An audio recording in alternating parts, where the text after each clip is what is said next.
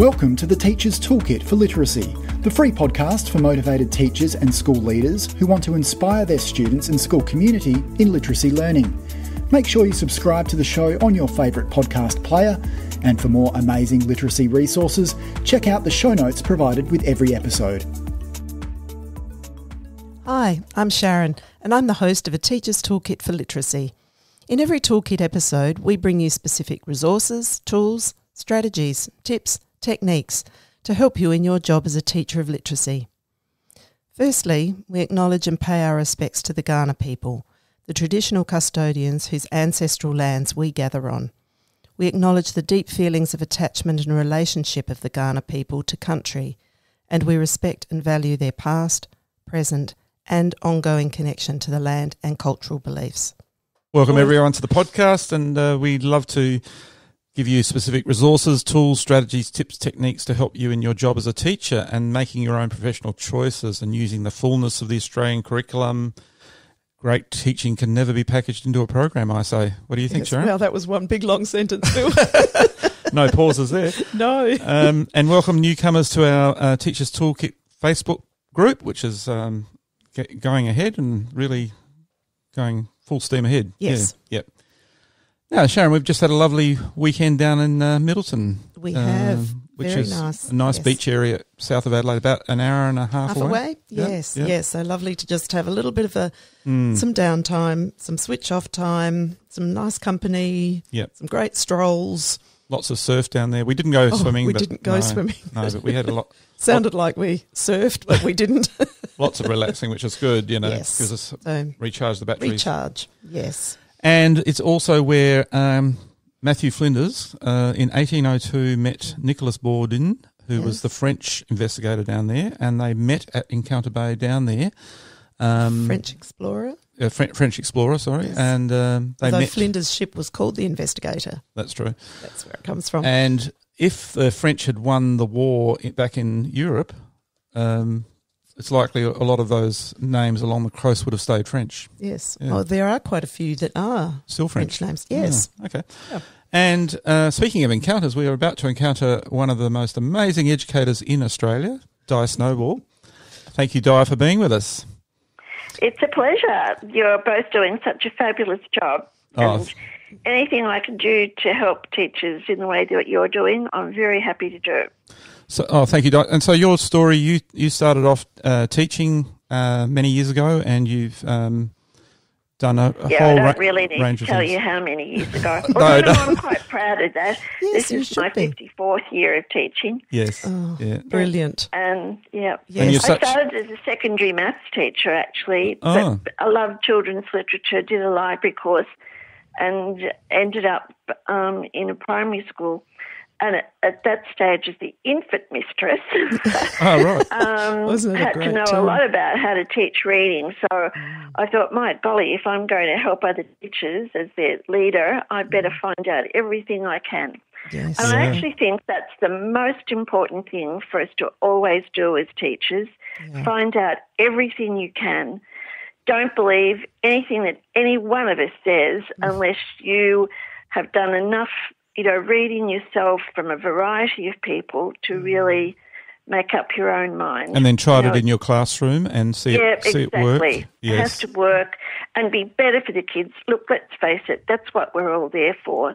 Yeah. That's it, isn't it? It's heartbreaking when there's a child who is struggling at school, and anything we can do to help them, which, as you said in your introduction, Yeah. no program No. can help them. No. It's not teaching's not a program. No. And the ultimate is to see the changes happening in their real reading and their real writing, to see Absolutely. coming through there. And if you can see that happening there, you're pretty well on the right track. Yes. Yeah. You are. And, with things like enjoyment as well. It's funny, we just had one of our goddaughters and husband come for the weekend with their 3 kids. And the 7-year-old, who's just gone into grade 2, he'll be 8 soon, was carrying this bag, and I thought it had all his clothes in it. And I took him into his room and said, "So do you want to unpack your stuff?" And when he opened it up, do you know what it was full of?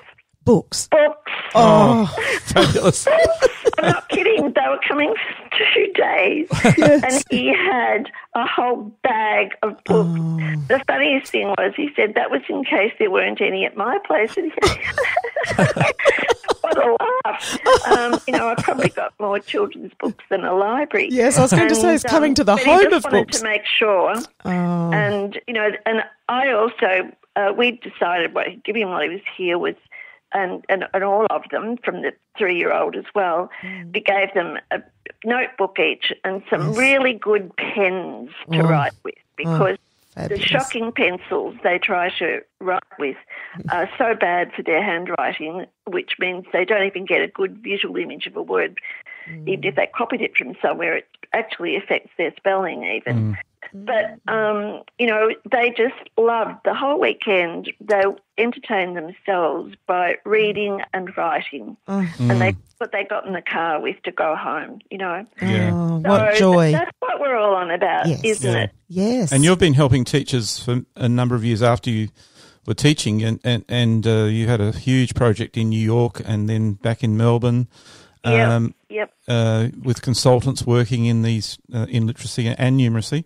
Yes. And lots of big changes happened, Di, didn't they? Yep. Oh, yeah. I mean, you worked in New York as part of the project, both of you, and we know that New York became was the city most admired by all around the country because of the good teaching that was going on, because Australians were there working with them, training them, getting into classrooms and showing them what to do and supporting them in having a go. How many Australians were there? Di? 350 at one stage. And they all came over from different states of Australia to come and work. Yeah, that's right. There were a swag of you from South Australia. But, people from the country and the city and everywhere, primary and secondary. And why was that? We had something going for us to be called up to come over. Yeah, because Australian teachers and New Zealanders, we had some great New Zealanders as well, were really renowned throughout the world for the great teaching and literacy they were doing. And, that was not with programs. It was, one of the things that the teachers used to say to us, how come you already know our children so well? And we were really trained to be very good observers of children. If we wanted to find out about their reading, we would actually listen to them read and find out what they were doing, support what they were doing well, and help them to do what they needed help with. Yep. Yes. And, to help teachers to know how to do that in the best possible way, not just one size fits all. It just doesn't make sense. So it's the same. And then when we came, a lot of us came back to Melbourne, and Western region of Melbourne was a huge region with a lot of what would be called disadvantaged kids, although I don't know that everybody's disadvantaged because of where they come from or what language they speak or whatever. But anyway, we actually, a number of us were working in that region, helping teachers in the same way, no programs, and you feel became the most improved area of Australia, even though it was, poverty, second languages, you name it, lots of very young new teachers. And it's very easy to get improvement in a school, but to get change in a whole system. So we're talking about 180 or more primary and secondary schools. in Melbourne. And it was written up as an OECD paper because of its success. And do you know how I started that? I met with all the principals and said, I'm absolutely shocked that your classrooms no longer have classroom libraries. Yeah. Why? And I want you to go back to your schools and make sure that the children all have access to lots of great books that they can read and enjoy.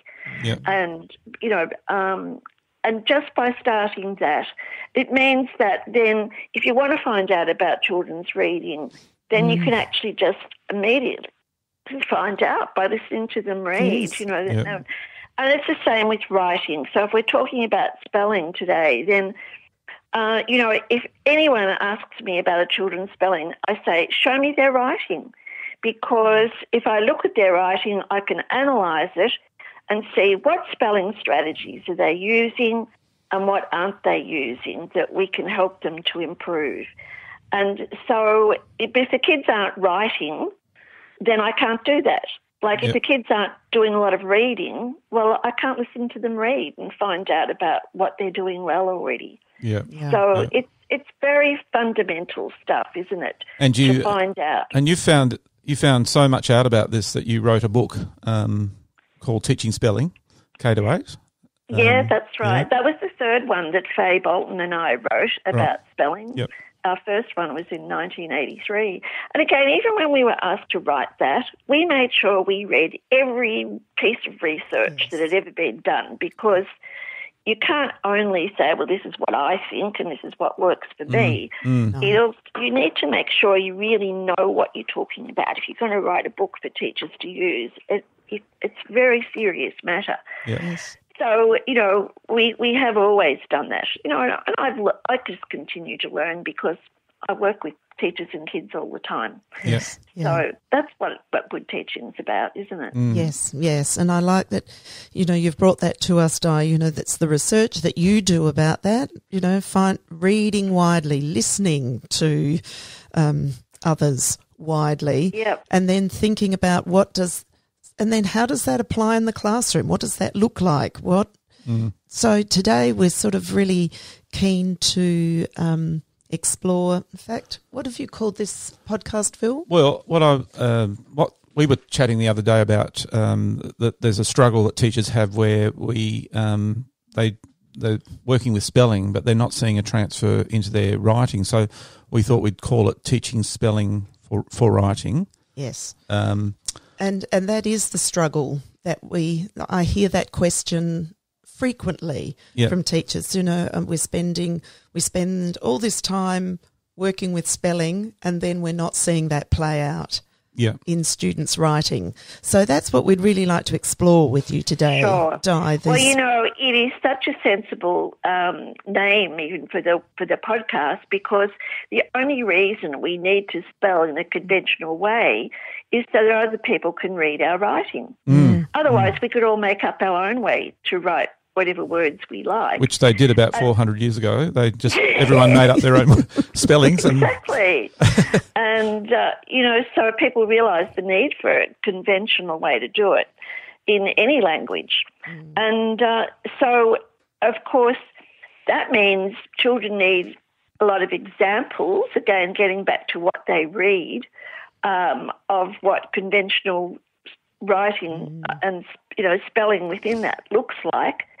And so learning to write and the spelling part of that and learning to read go hand in hand.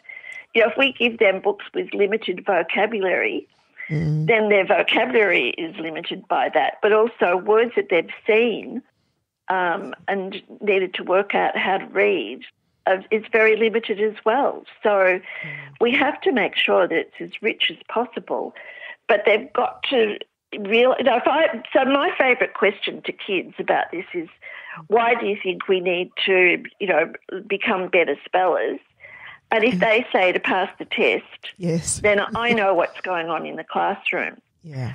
And if they say, so other people can read our writing, then I also know what's going on in the classroom. Yes. Yeah. And it's that, so other people can read our writing, that gives it its purpose. Yeah. Now, if you've got an authentic purpose for learning how to spell better and conventionally, then you're going to do a better job. But if no one, and it's interesting, kids can actually write a lot in some classrooms, but who gets to read it? Yes. And they need, I really think that the end of a writing session should be time when kids swap their writing with each other and read each other's writing, whatever they've been writing about. If I can't read your writing because perhaps you misspelled or the handwriting's terrible, then I can say to you, what do you intend this to be? And that's, a genuine question. It's not a criticism. It's just, I can't work out what this is, and I'm really interested in reading your writing. And then the student knows, there's a reason for me to learn how to spell, because I'm going to use it in my writing, and also to sort of figure out the best ways of doing it, to proofread if someone's got to read your writing, there's a reason to proofread. Yes. And so all of those things are what makes the difference. Now, then, if what you're doing is not transferring to the kids' writing, you have to ask yourself, what are you doing? Do the kids, first of all, really know why they're bothering to learn how to spell? But also, is it happening by me saying to the kids, oh, I've noticed in your writing that many of you are not sure about how you add suffixes like ed and ing to words. You know, you've got a pretty good idea about how to spell some basic words, but then I can see in your writing you're not sure about how to add these. So let's study that together and figure out how to do it, because then you'll be able to do that in your own writing. So the fact that I'm saying I've noticed in your writing and let's learn it because you'll be able to use it in your writing immediately ties it into the purpose and it transfers. But if I said, well, now let's go off and do, some workbook exercises on it and presume that's going to transfer to their writing, it doesn't. It has to be the kids figuring it out, of course, with you leading the way. And you do need to have a plan as a teacher. Where are my kids at? And therefore, what are we going to do next? Yes. And even as a whole school, what plan do we have to make sure that kids don't miss out? That's really what systematic teaching and learning is about, isn't it? Having a good plan. A plan, that's right. And knowing how to do it well so that it will transfer. Yes. Yep. And the other point I want to make while we're on this is that I need to model to kids how I would use what we're learning in reading or writing. So if we're doing some class writing together and we want to write a particular word, and I have to say, well, is there anything we've learned that would help us to do that? Is there another word we know that will help us with that? Have we got anything in our classroom that we've been learning about that we could use to do that? So, we already know how to write day, and we're trying to write, the chickens will lay some eggs. So have we got anything that will help us? And, that's the only reason for word walls, for example, that we develop those. This is what words we're learning, because then we'll have them as a good reference. Yes. And the heading for the word wall should be words I know how to read and write. Not just it's there and no one really makes use of it. So all of that modelling that we're doing, same in reading, we'll come to an unknown word. Well, how will we work it out? You need to model how to do that, don't you, in order for it. And then I will even say to the kids, that's what you can do in your writing. Yes. And it's interesting, just because we model something doesn't mean all the kids realise that's something they could do too. So I always make a point of saying that if we've used this strategy, that's something you can do. And I also know which particular kids to enforce that with, don't I? Yes. Because I know my kids, not because it says to do this next in a program. No. Or you have the koalas, the kookaburras, and the wombats, and Oh, right. Yeah. Well, good luck. I don't know how people could possibly do that with. I mean, I certainly noticed, like, if I just walk around the class and I write down the words that I see kids misspelling, and I write them down beside each child's name. Yes. And then I look over that and I see, 5 of them are writing a lot as one word. Yes. Well, I'm going to pull those 5 kids together, aren't I, and actually explain what that means, like a group, a bunch or whatever. And therefore, you can't just write it as one word. And, but that was so quick. Yes. But, if the other thing is, I know if they're in the habit of writing that, coming off their pen as one word, they'll also need to go off and practice with a erasable whiteboard or something, writing it almost in their sleep as 2 words, because they've got to break a pattern. Yes. So I know how to help those kids do that.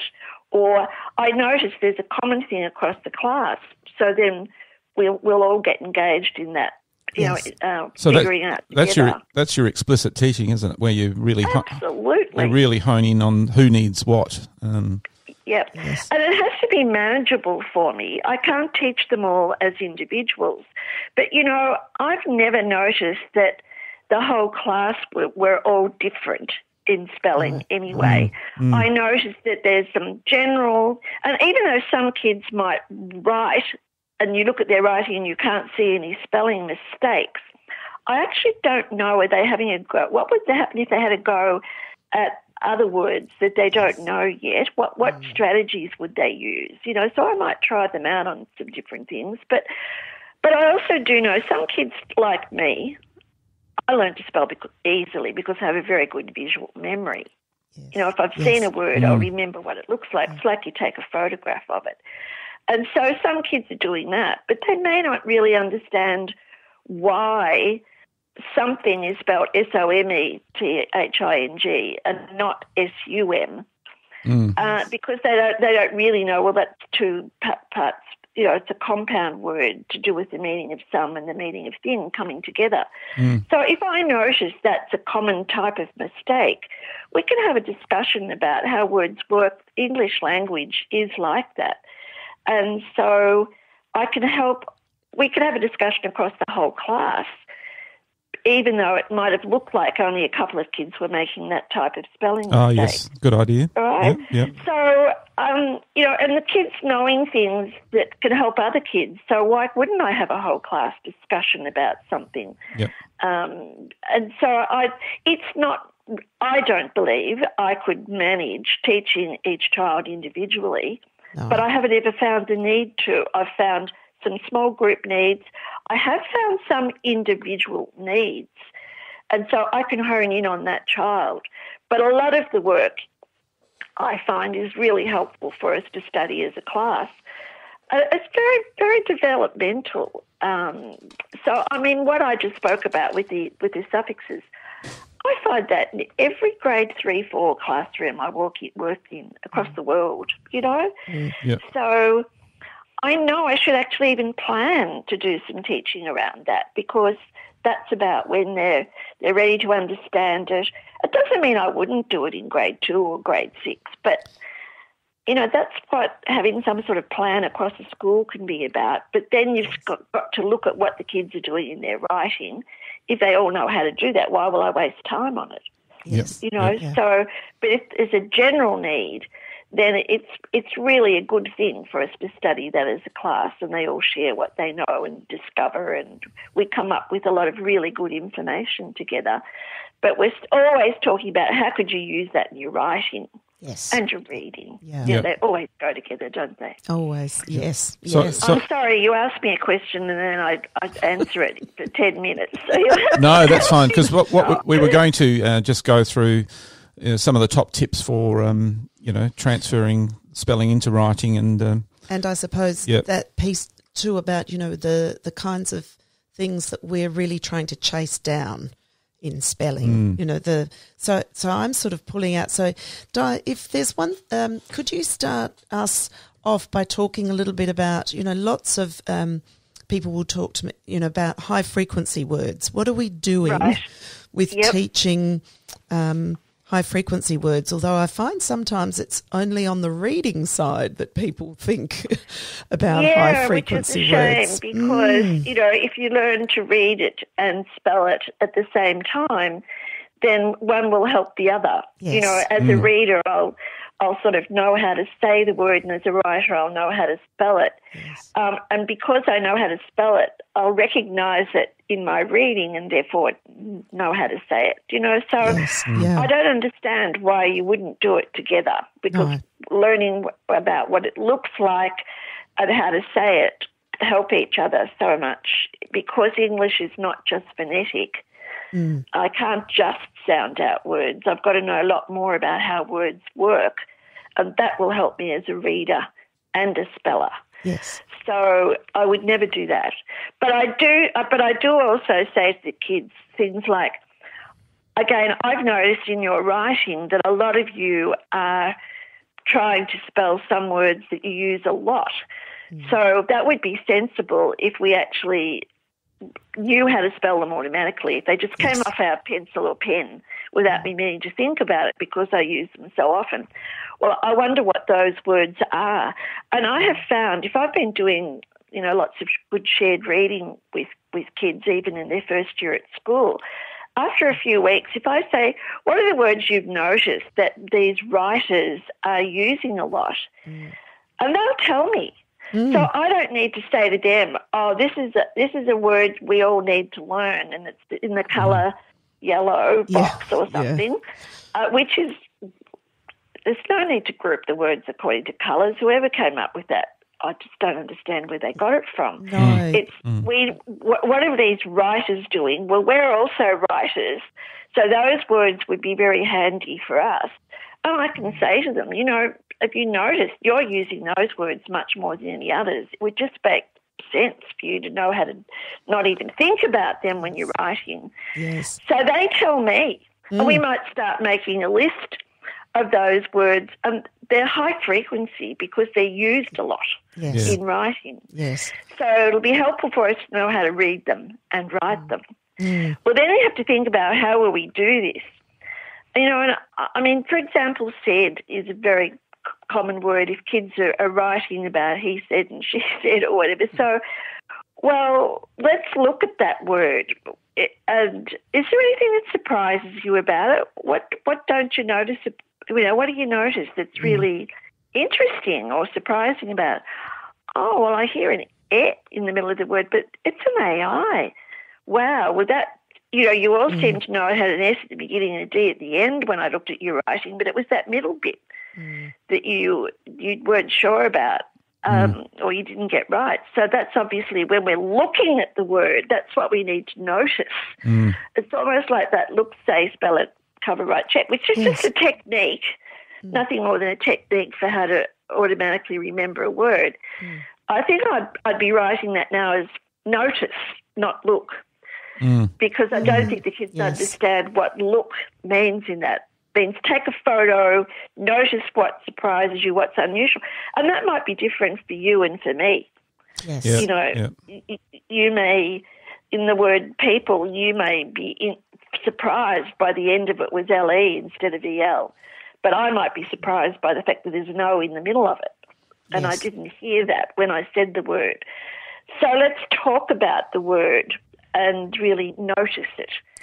And then, both remembering what it looks like. Plus, of course, if it's a word like hop, I could just think about, the sounds I hear in the word. But frankly, I know that op will always be op. But an O is not always o. But those, what we all call, in teaching and linguists as rhymes, R-I-M-E-S, there are 37 of them like op that are very regular. Yes. That, again, help us read and write lots of words. So, wow, there's a good grouping strategy too. So a high-frequency word might be went. Yep. Yes. Well, that's... There's the rhyme. The word ent.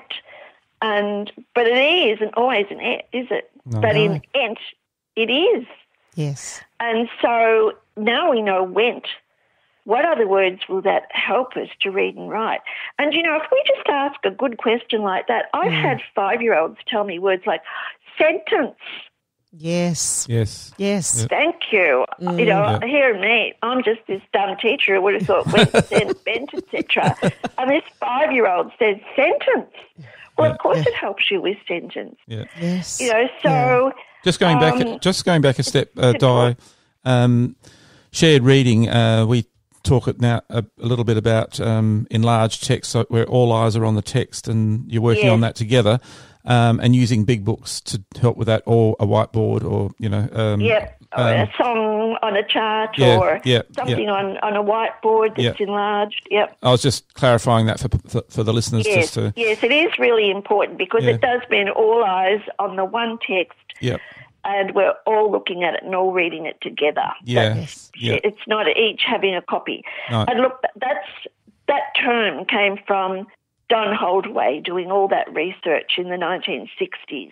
Yep. Again, you go back to the researchers and find out about how do you do that properly so that the research they did will actually transfer to my teaching because I'm going about the right way. But, it's fascinating, isn't it, that in shared reading the kids can see the word, say the word, and hear you say the word Yes. That is so useful for reading and writing, isn't it? Yes. And particularly for children whose first language is not English, hearing it and hearing someone say it as well as looking at it and then saying it help in so many ways. So there are huge... We should never poo-poo any of those strategies because, using all strategies are so important in reading and writing, not just focusing on one. There are huge numbers of those big books in libraries all across Australia, so teachers, go get them. And, they're not meant to be in libraries. No, they're meant to be in your classrooms. And they're often put in libraries in alphabetical order by their title. But, if it's supposed to be something my 5-year-olds can all read with me once I've read it a couple of times, why isn't it in my classroom? It's because we want to go back to it over and over again. Especially, we can go back and study all of the 44 sounds from those words that they already know. You have to know how to say a word before you can hear what sounds are in it. Yes. So if we can return to the material we're reading often, like those shared reading books, it doesn't belong in the library. They belong in the classrooms where they're appropriate to use for, the children in my classroom. Yep. Yes. Yep. And there for them to go and find words and reread often. Yep. Don't have any of them in the library. Every school I've worked in, we've had to go and get them out of the library and get them into classrooms. Yep. Yes. So what the high-frequency words, Sharon, to come back to that. Yes. We've become very aware. The kids are noticing what are the ones we should learn because we're using a lot as readers and writers, and how will we go about learning them? And, and that can vary from word to word. Some of them we might use a memory aid. Kids will come up with things like friend. Oh, how will I remember that? Friday is the end of the week, a child told me. That, So they come up with really fantastic ideas, and we still all use memory aids to help us with some words, don't we? Yes. So of course I want them to know how to use that as a strategy. Yes. I want them to think about when they know that word, what other words do they know? Because if we just thought about each word as a separate entity, that would be so unhelpful. I actually had a university student who didn't know that because she'd moved around from school to school. Didn't know if she knew how to spell technique, it would help her to spell oblique, Yes. We can start that with, but, if you learn hat, you don't just know mat, sat, rat. If I know hat, I also know hats. If I know, run, I can also, that will help me with running. If I know play, that will help me with playing, played, playful, playfully, etc. And we want to keep building up that morphemic aspect of the English language all the time because it is both, morphemic and phonetic, isn't it? That meaning base determines the spelling in so many of our words, or that all come from other languages. That's why they are pronounced in different ways. So we can't just use that. But we will learn how to use that strategy, of course, because hearing the sounds in a word, if you watch little kids writing and they'll be really trying to listen for the sounds in a word. So, of course, I want to help them that if they hear a kut sound, I want us to explore what are the possible ways that kut sound could be spelt. I can't tell them a lie and say, C says kut. There are kids in my classroom who would be very confused by that because that's not what's happening in their name. So we must always be truthful about the language, but let's go and find out. And then we can even do things like, when we make a list of all the words with a kut sound, it will be at the beginning and the middle and the end, not only at the beginning. But which ones do you notice are the most common? Is CK common? Do you ever find CK at the beginning of the word? So we're really getting them to explore that very deeply rather than giving them a simple statement that's even untrue. Yes. And boy, you can't stop them then. They just will drive you up the wall probably for the rest of the day saying, there's another one and there's another one and you just said. So you're getting them. I'm inviting them to be really very good learners too. They're being explorers and investigators, aren't they? Absolutely. Yes. And as I say, you just can't stop them. Yep. But, and then how can you use that in your reading and writing that will help you? If you try a word that doesn't look right, still we will rewrite it another way as an adult even, won't we? Mm. And do you know what? We can do that because we've seen that word somewhere and we can recall what it looks like. But if my reading is from books that only have very limited vocabulary or limited types of words, my recall of lots of words is not going to be very good, is it? No. So, the richness of what they're reading and writing is very important as part of that. Yes. Yep. It's cruel to limit them. Yes. Yep. Really almost jail-worthy in my terms. Those high-frequency words, but knowing when you know a word, what other words do you know, I don't want to limit them to just say, well, we've got to learn those 100 most commonly used words or something. No, and I want to show them how to do it well if they want to learn a word so that for the rest of their lives they will know how to learn any word and know that if they know that word, how will it will help them with lots of other words and how will that help them with their reading and writing. Yes. That's the follow-through that's important, isn't it? Yes. Yeah. Yep. So some key things that we're really opening up for our students there is really about what do we notice so that we're not coming in with the rule about this or this will always be, but rather that invitational approach of what do we notice and coming up with the rules or generalizations, because a rule has to be fixed in order to be called a rule. But what do we notice and how would you express that? Yes. I've had kids say things like, well, if love ends with an E, but before I add the ED, then the E gets divorced from love and it marries ED. I would never have thought of expressing it that way. But if that's what is meaningful to that student, that's the important thing, not my wording. Yes. Especially because I have found a lot of even teachers don't know the real information about what you do, like if you're doubling a consonant before you add something. Yes. And I'll put these questions to them. Well, why would you put double the T in forgetting, but you don't in editing? And so need to go back and revise what we thought we knew. Yes. And I've had kids, 6 months later come back and say, hey, I've noticed a different word where that doesn't apply. So we'll also have to say, except for, blah, blah. So you open up that inquiring mind that you talked about, Phil, and it's so important for them to learn in so many ways and apply to everything. Yes. Yeah. So I think that's what we notice, and if we know this, then we would also know this. It leads on to further learning. Good questions for us or prompts to use rather than jumping in with it's this. With our the statement from someone else's program. That I have found 90% of the time they'll have something wrong in them. So I wouldn't rely on somebody who, even if I don't know as a teacher, if we explore it properly with the kids, we will all find out the truth about the way these prefixes, suffixes, etc. work. Yes.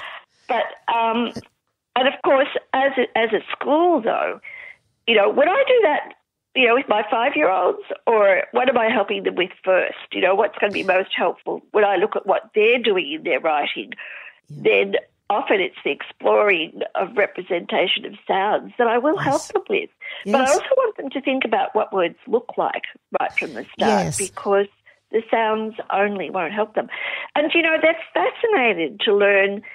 Like, I always have a dictionary of etymology with me so that I can share that information with them about why a word might be spelled the way it is because of what language it comes from.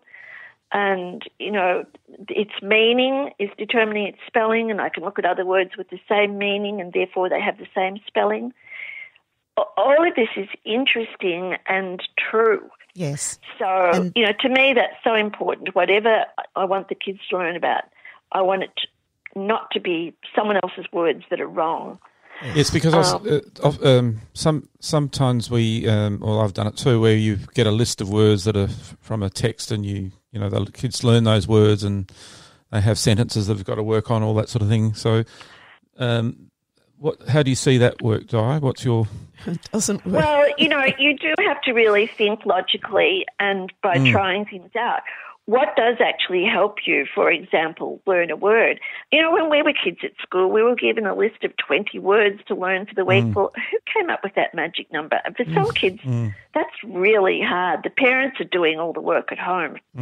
We're not actually doing any teaching when you do that. You're just giving kids a job to do. But if I thought about for a start, which words would be most useful, and they are part of that decision-making, and then they understand the purpose for it. But then what we do with them, when I was at school, we were told to put them in alphabetical order, write them 5 times each, and write them in a sentence. None of those things actually helped me learn the word. No.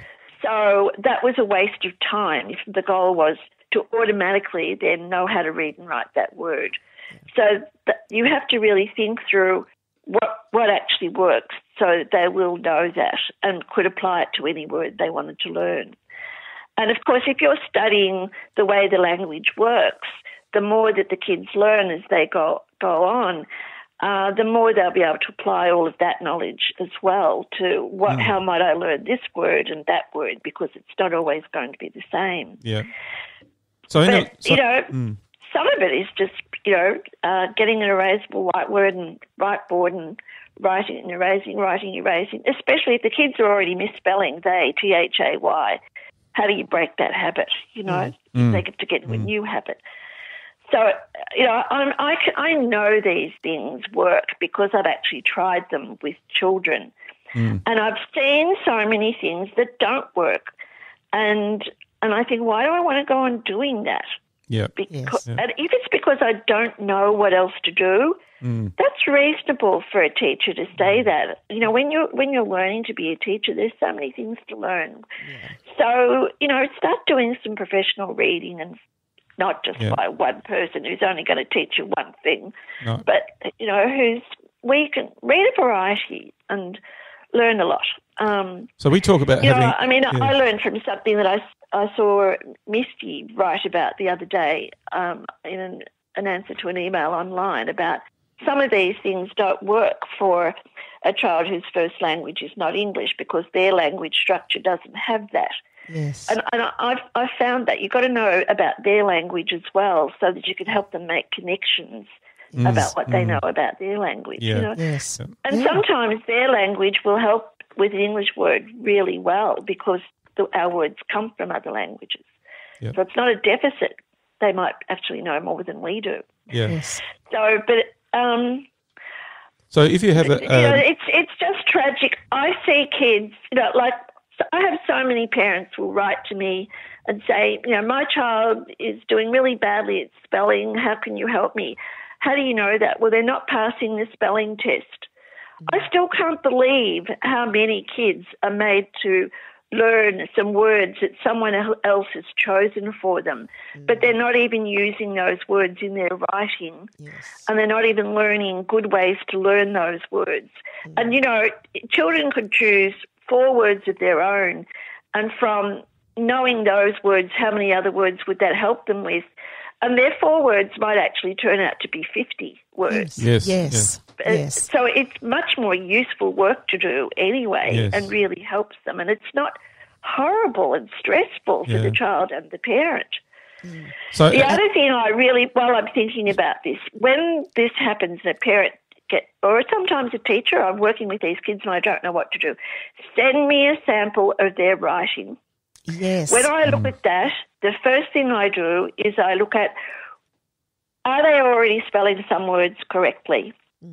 Yep. Yes. Okay, which ones? Are they spelling the high-frequency words correctly? If not, they would be good ones to start with because they're used more often. Yes. I do have to help them to know how to do that, of course. But when I look at the words they're misspelling, what strategies are they using? Yes.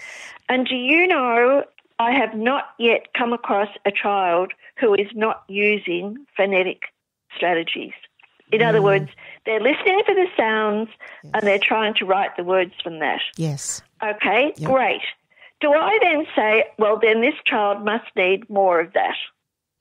Of course I don't. No. I have these examples in front of me, that show. It happened with 3 boys last week. And I look at their writing, and when they misspell a word, I can see the only strategy they've used is what sounds they hear. Yes. So am I just going to continue to only work on that? If I see the child write opened, O-P-E-N-D, they've used what sounds they hear. Yes. What do they actually need some help with? I look to see, is that a common type mistake? Dropped, D-R-O-P-D. Yep. This is something then, and I wonder if other kids would find this really helpful if we work on that. The first thing might even be that when they hear, like, it might be dropped and they might write D-R-O-P-T. Yep. Then they don't even realise that what the ED is all about. Yes. It has a meaning. It's a morpheme, means when it's at the end of a verb. It means it happened in the past. So we need to discuss this so they understand why we're adding ED. Like, we don't write loved is just take off the E and add a D. No, we don't learn that. We're adding an ED because that has a meaning. Yes. So can you see, everything I'm talking about is to do with how the language actually works. How I can observe what they're doing and know I don't need to do lots more of that. And I see they can spell some words correctly, so this child's not hopeless. Yeah. They just haven't learned the other strategies to use yet. Yeah. Or they're not, they're reading, what they're being given to read is so limited in the words they're even seeing that they can't even remember what a word might look like. Yeah, or they're being told, things like, the vowel in the middle and the E at the end will make the vowel say its own name. Okay, what about done, come, some? That's not saying oh. And they're high-frequency words, for heaven's sake. Yes. Why would we tell children something that's so unuseful, not useful? It's only because you don't know enough as a teacher. Yes. No teacher purposely tries to teach badly. No, that's right. So the more we can help the teachers, the more we will help the kids and the parents. Yes, yep. Yes. I want the children to know it so well they'll go home and explain to their parents what they're doing and why they're doing it. Yes, yeah.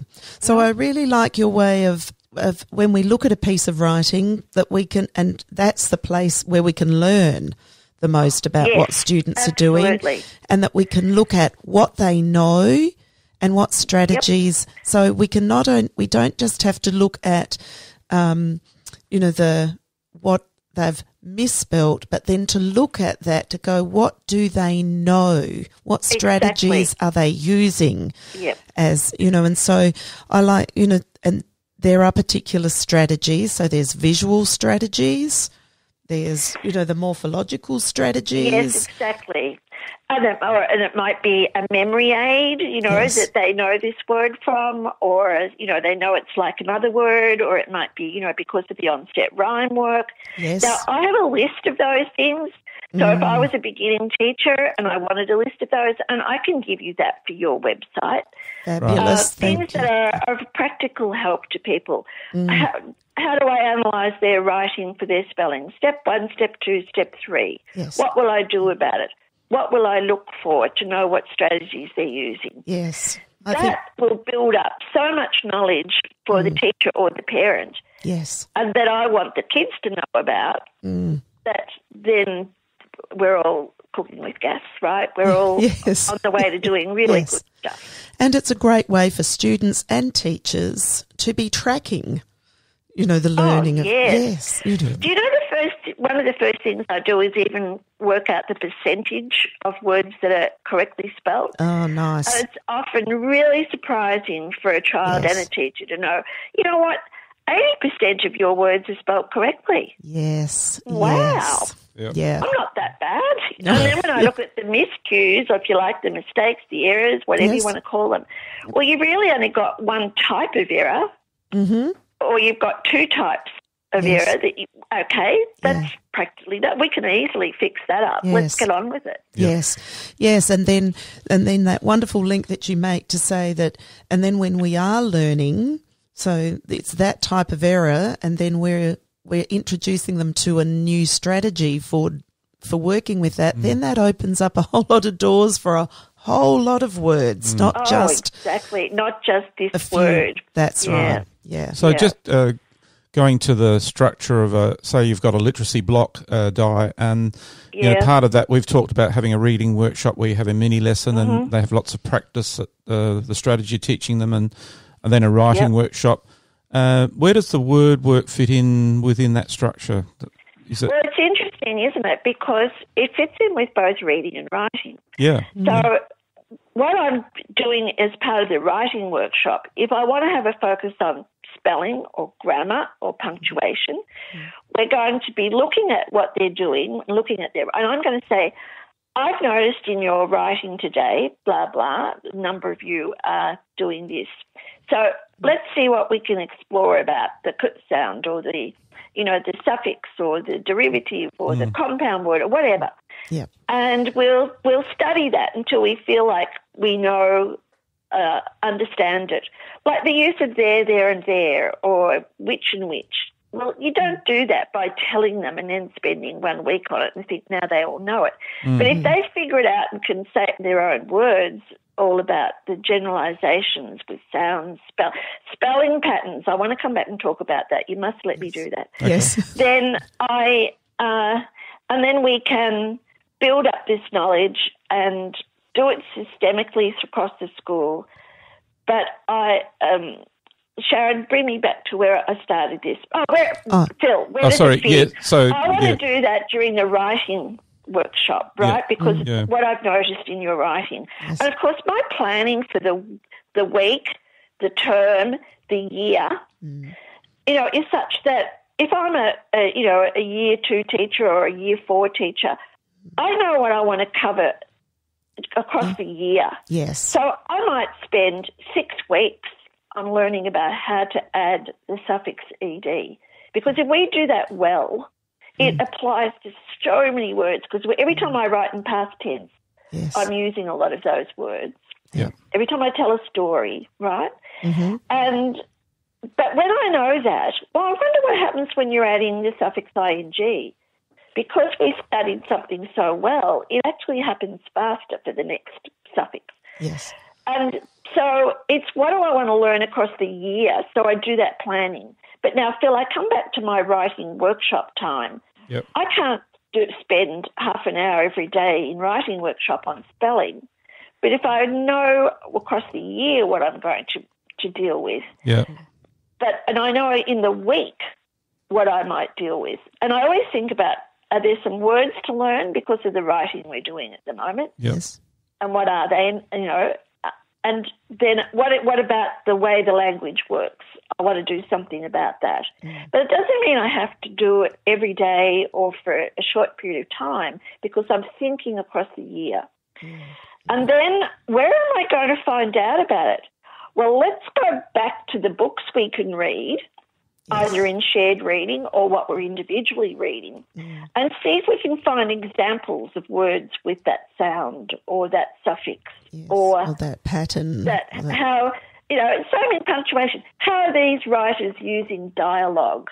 Let's go and find out from the books we read. Yes. Yep. So, and because I know they can read these books, for example, they can say those words so we can study those sounds. But if I ask them to go back and say, read it and listen for words with a sound, they can't even read the book. They can't do that. So it's good to go back to what they can read. Yes. My shared reading material will be very useful for that. What's already on our word wall might be very useful for that, or on charts we've written together. But what I want to make a point of with spelling patterns, as a reader, you're actually looking at words and you might see a word like house. Well, you actually have to recognise that when you see that OU in that word, it's not necessarily always going to be pronounced the same way. So I need to study really common spelling patterns as part of my spelling work, but I know how much they will also help them as readers. I came across a whole class of grade 4 kids who were having difficulty with all of those words that have OU, AI, EA, AIGH, you know what I mean? Yes. Right? Yes.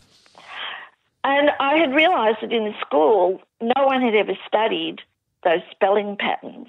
And, even with those, SH, TH, CH are very common. Yes. EA is really common in English words. Yes. So why not study that as a spelling pattern and realise it could be EA as in great, or EA as in dead, or EA as in read.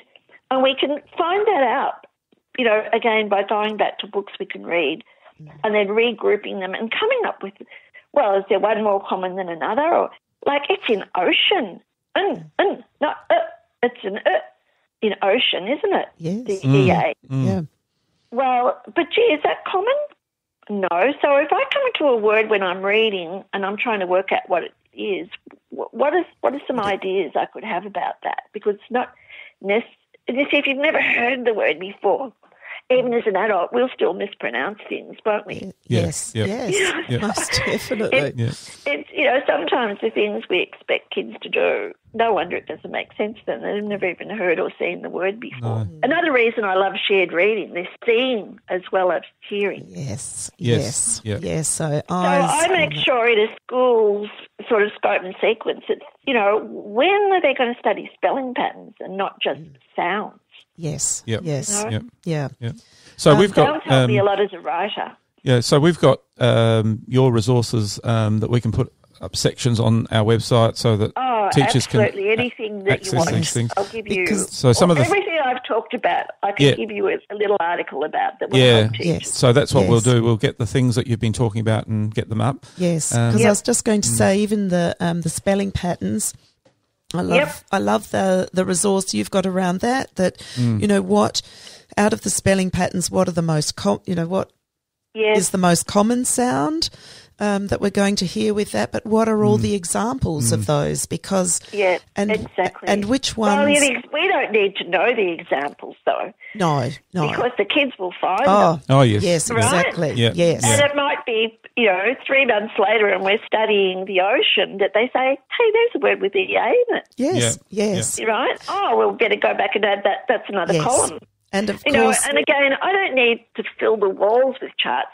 Several of them on clips, so I can just fold over and go back and the kids can say, hey, we've got another one to add to this. Yes. So it's just one, a couple of bulldog clips with lots of charts hanging there. Yes. Because, these resources we're building, and I want the kids to see how useful they are. Yes. For them as readers and writers. Yeah, that's for their real reading and their real writing, they've got them to use. Yep. And they're involved in the noticing, and they're involved in the collecting, and they're involved in accessing these as resources then to be making sense of all of this. And Di, you've worked through to secondary school, haven't you, in spelling and... oh, yes. Yeah. And of course there... It's interesting. I actually find that it's often more like the science teacher, for example, who may need to do most work on spelling because, they intend to have so many more science words that have the derivatives in them and that where the kids, if I look at their science notebooks, I'll notice quite different kinds of words that are misspelled than I will if I was looking at what they were writing in English. Yes. So it's important that I see what's going on, across different subject areas. And as I say, the science words fascinate me for where we can learn about derivatives and how they affect English spelling. But I find in a secondary school that there will be individual children that I probably need to do some teaching of.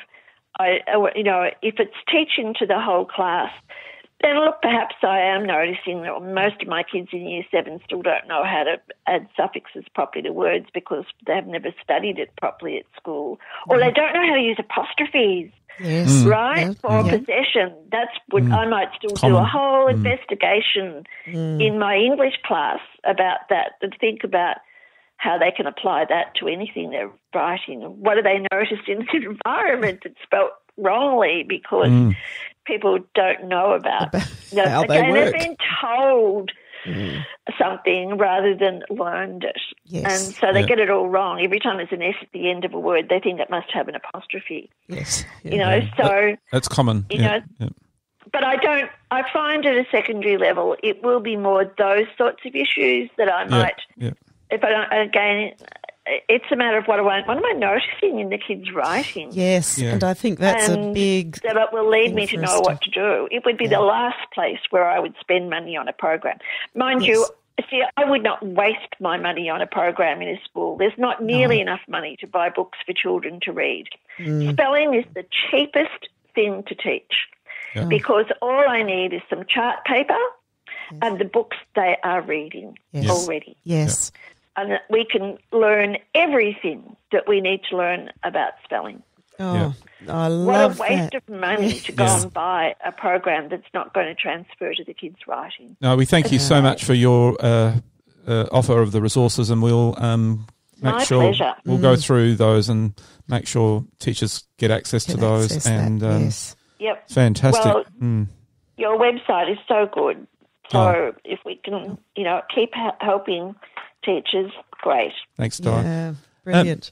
And Sharon, have you got a final question towards the end on our topic of a final question? How big a question do we want? Anything to do with teaching spelling within? You be careful. I'll promise you I'll give you a short answer. Teaching spelling for writing, Sharon. Yes. Well, I mean, I think the things that we've talked about, it is about those.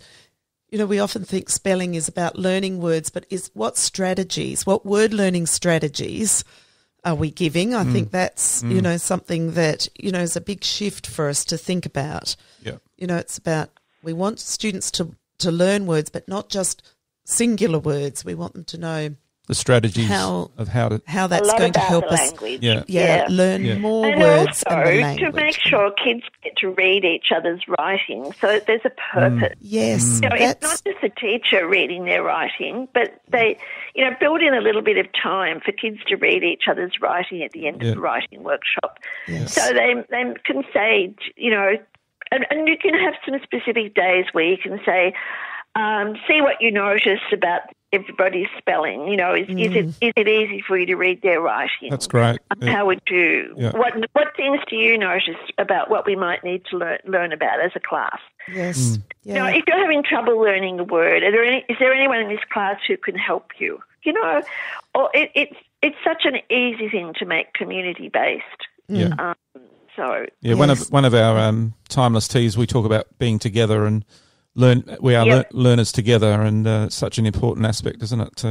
You're learning as a community. Yeah.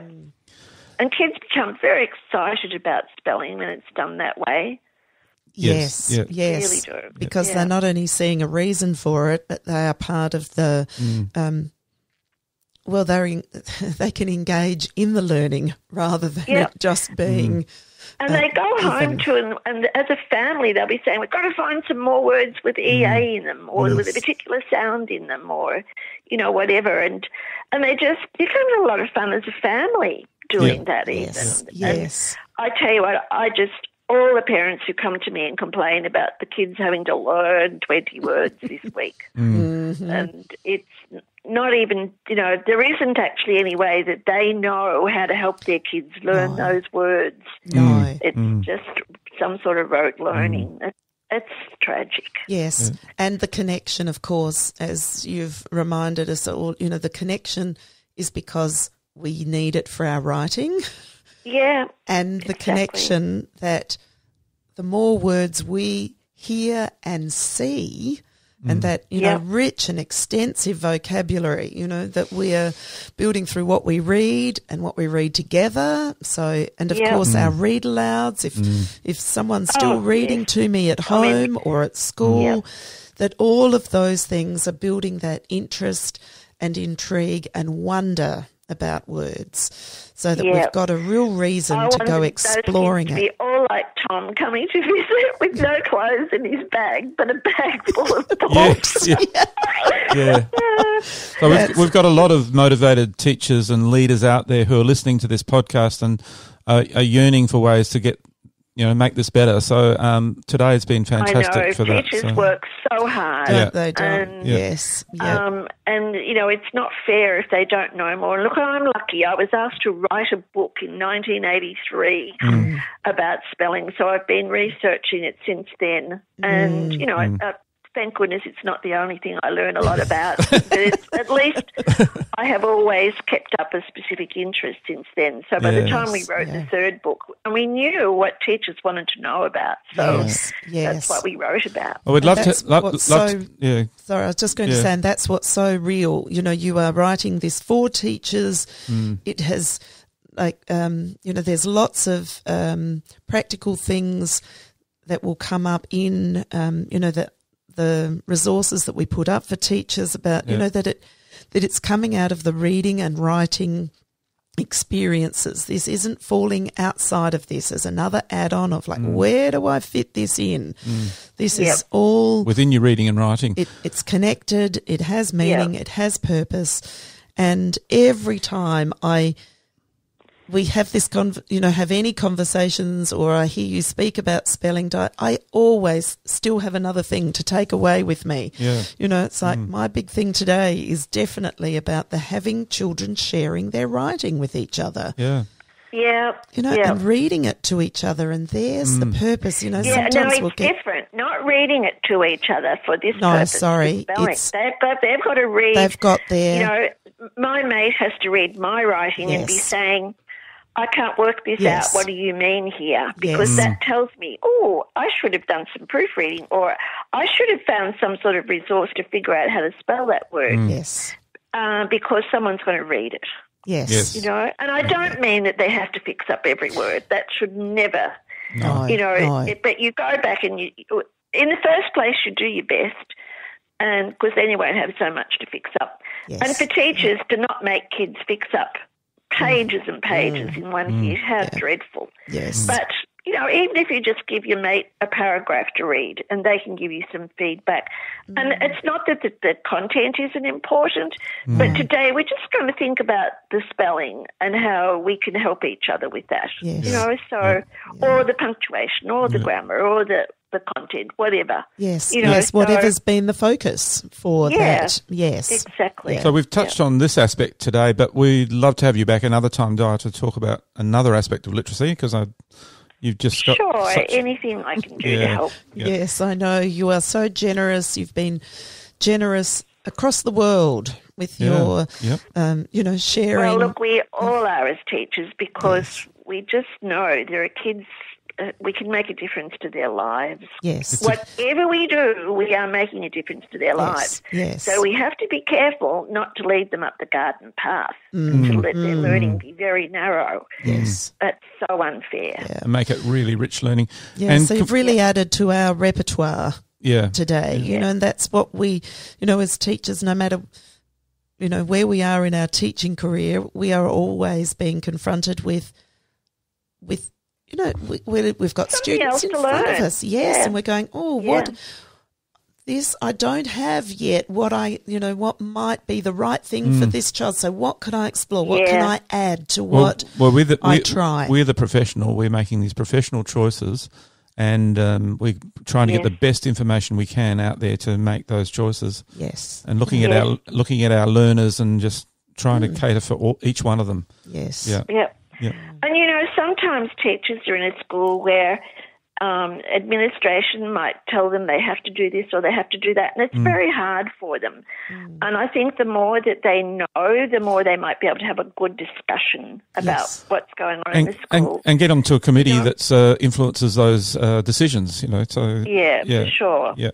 Now, Di, can we finish off with asking you some rapid-fire questions just for a bit of fun? Okay. Yeah. What was your favourite book as a child and why? Well, I've figured out how old I am. In my days at primary school, for example, there were no picture books other than the golden books. And the novels were the classics like Gulliver's Travels and, so forth, Black Beauty. I mean, some of them are still fantastic, but it's interesting to think. I can actually still remember when Little Black Sambo was published when I was in about grade 5 or something. Yes. And that was one of the first picture books we had. It's interesting, isn't it? Oh, well. But anyway, when I was in grade 1, I loved Blinky Bill. And it was a thick book about this koala. It's a fabulous Australian book. Yes. And I loved that. Yes. So... And a big text, a very... Yeah, big, thick book. Yes. Well, my grandmother looked after me when Mum went to work before I went to school, and we used to read the newspaper together. So even when there weren't picture books, someone was still reading to me. And I went to school already knowing how to read. Imagine if I'd gone to school and someone had given me a terrible, boring book to read. Yes, oh my God. We would construct. But so there we were trying to read, I don't know, well, we had the school reader, which had fabulous, rich literature in it. Absolutely fabulous. We learned loads of poetry. Yes, yes. Wonderful. Oh, and you're a big advocate for poetry, that's for sure. Yeah, we've got a podcast on poetry coming up, which will be great. Oh, great. Yeah. What's your most interesting school story? I mean, it's probably hard to pick it because you've had such experience in so many different schools. And it could be with a teacher. I don't know. It's really hard for me to say. I think that, I've been working a lot with a fabulous school near where I live, Mornington Park Primary School. And, they have a lot of kids who've not had the easiest start in life. And I just love the fact that you can go there now and, they've had such wealth of great literature to read. Like the prep teachers all have multiple copies of all of, like the Green Sheep and the June Donaldson books and the Pat Hutchins and all of those books that they can read. Like, they have to feel I am a reader. Yes. And when the teacher reads these books over and over, we know they're not actually reading yet, but the fact that they pick up a book and know where to turn the page and know that there are words and all that sort of stuff, but they say, I am a reader. Yes. I just love seeing those prep kids, foundation kids, read in inverted brackets, if you like. Yes. But then they start to remember, because those high-frequency words are in everything that they're seeing. Yeah. And they start to pick up on those. They start to actually understand that when you say this word, you hear these sounds. And when you hear these sounds, then you see these letters. So, I mean, many of them start to figure out a lot about sound-symbol relationships because they're trying to read and they feel so positive about reading. And these kids at this school, because of the rich literature in every classroom, have left the rest of the state for dead in their improvement in reading. Yep. So that's my type of good school story. It's when you see, this is changing their lives. This is what we do as teachers. We can change their lives. Yes. I just love it. In New York, I had a kid like that, living in the shelter for the homeless. And in preps, he learned to read, like the same sort of thing. I got the teachers to read to the kids every day and whatever. Yes. And when the principal came in and asked him, what have you learned this year? He did a cartwheel and said, I learned to read. Oh, That's what we want. That's what we want. Isn't That's it? what we're chasing down, aren't we? What's Yes. the best question you love to ask teachers? When it comes to the spelling, I say, I'm asking you to ask your kids, why do you think we need to learn how to spell? Yes. Yeah. So it's sort of like I'm asking them, in other words, what ideas are you giving your kids about what spelling's for? Yeah. And let's go into your classroom and find out the answer to that question. Because that can be the big game changer. Yeah. That's right. Yeah, for sure. Yeah. And And that's, so I'm sorry. I'm very careful about what I ask teachers. I don't want to offend them. no. But if they know me well enough, and I'll say, look, I'm only here today, so do you want me to talk about such and such from what I see on your classroom wall? Or do you want a hard question, or do you want a soft question? Exactly. Yeah. And you've kind of answered the best question you love to ask students. That's Yeah. Only when it comes to spelling. Yeah. And that's not all that matters, of course. And your I'll tell you something that makes a difference, that what you give them to write with. Like this teacher I'm working with, who's one of the coaches in Victoria, they're paying extra money for helping the kids who struggled because of COVID lockdown. Yes. And my first question to the Minister for Education then was, who's going to train them? Yes. The teachers, right? Yes. Because that's a lot of money. Do they really all know the best way to help each child? Yes. Anyway, was the typical, show me their writing. They're in grade 4 and they're writing with pencils. Oh. School pencils are cheap and the lead in them is dreadful. Yes. It is very difficult to write neatly. Yes. I said, why don't you buy them each, how we go to Officeworks or wherever, and we make sure we buy a pen that's very fluid. Yes. Why don't you give them a really nice pen to write with each and see what happens? Those boys were amazed at how much their writing improved. Oh, the my principal couldn't believe the change.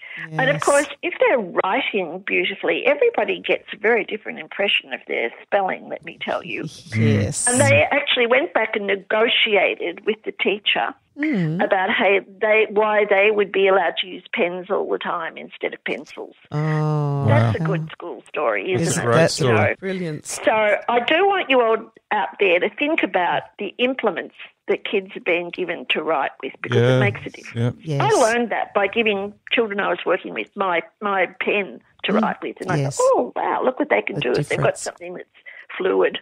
Yes. And finally, and you might have answered this in some of the other ones. Might have. I think we. Your best tip for thriving in the teaching of literacy for teachers out there. I would say read children's books. It will be a very enjoyable experience for you, and you will get to know a lot about great books. There's so many of them. Yes. And it is really sad. Like Mem actually spoke about, we don't have enough librarians in our schools anymore. And I'm lucky I did a librarian course and I've kept up with children's literature. Yes. Most schools have to ask me for lists of good books to buy. Yes. So just, get into a good bookshop every week somehow if you can, or online or whatever. Try and go to this local library, find some good books to read. So now I give friends' kids books to read, and they want to ring me up and talk to me about the books, So if I didn't know what book to give them to read that they would love, I wouldn't be getting nearly as far with them. And some of our podcasts have been and are going to be on recommended books to read. So that's another way to do building, yes. Yes. And there are some good lists. Like I know that Foundation for Literacy Learning website is starting to put a lot of good lists of books up. You will on yours, of course. Yes. Because, again, a lot of teachers would perhaps not be able to get close to a good bookshop where they're teaching. So don't worry about looking for resources that other people can tell you about. Because we've been talking about in other podcasts making literature a central part of your teaching. It's just so rich for everything you do, isn't it? Yeah, for sure. Yes. Every subject area has good stuff to read. Yeah. Yes. So thank you so much. And, you know, there's a lot of free stuff online these days too. All the Beatrix Potter books you can get as free audibles. Oh, my goodness. Oh, true. Yeah, there's all those. Yeah. There's all those tips out there. The things that you can already get. Yeah. Exactly. Yeah. Yes. And there's a lot of books that are now, you know, during COVID times, a lot of teachers have put up onto YouTube. Oh, books. yeah, well, YouTube's got all the Dr. Zeus books, of course. And people are saying some of them are no good anymore. God, it's incredible. Yes. But anyway, And Sharon, lots of great. I think lots of the Julie Donaldson picture books are on YouTube. Yes. There's lots of great Audible books. Yes. So many terrific resources now, even if you've got no money. Yeah. Yes. So yes, Sharon, you were exactly. recommending putting that YouTube book up, but then the teacher putting the sound down and using their own voice on it. Yes. It's a good great idea. Yeah. Yes. Yeah. You know, you can use it in so many ways. The kids can read along with it. Yes. And then they can turn their volume up and then they read it. Oh, or, yeah. you know, they can just listen to it. I mean, how flexible. Yeah. Yes. Yeah. Yes. And I was just going to say, and then I could go on with other things. Yeah, but anyway. we'll finish Thank you on so much. another podcast. Thank you so much, Thank Di. you. I'm sorry I talk. No. But no, not too much. Oh, we're so grateful, Di. You know, we can, and you know, this is the conversations that we want to have plenty of. You know, that they can be, and that you can absolutely share this information. And I'll just wrap up by saying thank you, everyone, for listening today to our podcast, and please stay in touch with us through the different ways, through the website, through the Facebook group.